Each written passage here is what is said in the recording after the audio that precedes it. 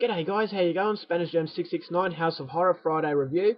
Hope you're all doing very well. The film I've chosen to review for you this week is an American horror film. Initially I thought it was British because they got British accents, but on IMDb it says it's from the United States, so I'm taking their word for it.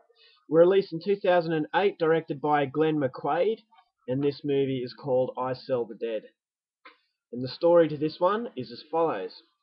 19th century justice has finally caught up with grave robbers Arthur Blake and Willie Grimes. With the spectre of the guillotine looming over him, young Blake confides in a visiting clergyman, recounting 15 years of adventure in the resurrection trade. His tale leads from humble beginnings as a young boy stealing trinkets from corpses to a partnership with seasoned ghoul Willie as they hunt creatures unwilling to accept their place in the ground.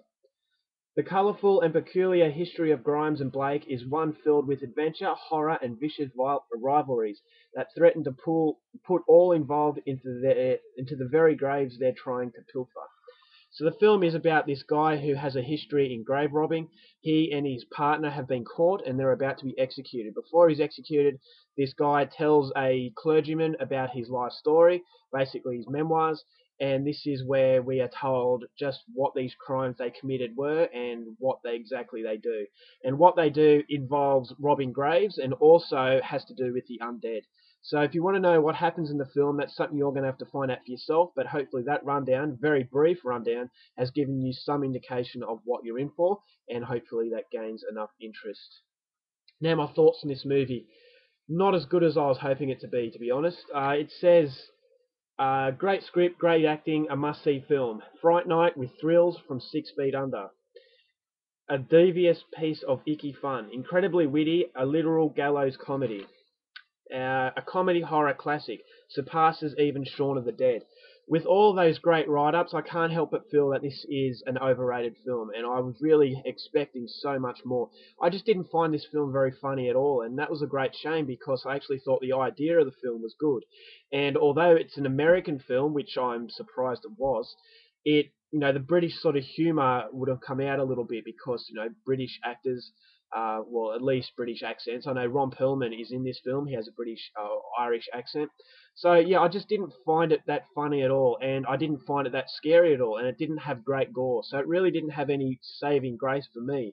I know some people got a lot more out of it than I did, which is difference of humour, I guess you could say. But for me, I just found myself wanting a hell of a lot more. It really didn't deliver in my books. The production values weren't great. It's not a mega budget film, but having said that, I thought they did an okay job. There were some areas that really needed more attention. I thought some backdrops were a little bit iffy. It really looked like they were in front of it was just a fake sort of scenery, which, for a lower budget, I can forgive that. Some of the gore, while it was few and far between, it was decent, but there just wasn't enough of it to really save the film. Some of the costume effects of the zombies were decent, and there were one or two scenes that made me laugh, but once again, just like the gore, the laughs are few and far between. So it promises a lot more than it actually delivers, which is a great shame. I'm only going to give this a 2 out of 5. I know that might surprise a few people, but for me, this one just really didn't work. It's a great shame because, as I said, it had some good actors in it. It had a very good idea, but that idea was just not well executed, in my opinion. So 2 out of 5 for I Sell the Dead. And, yeah, a disappointment, and I'm not actually going to recommend this film. Alright guys, that's it for this Friday. Hope you enjoyed this review. Until next Friday, take care of yourselves, keep watching horror, and I'll see you later.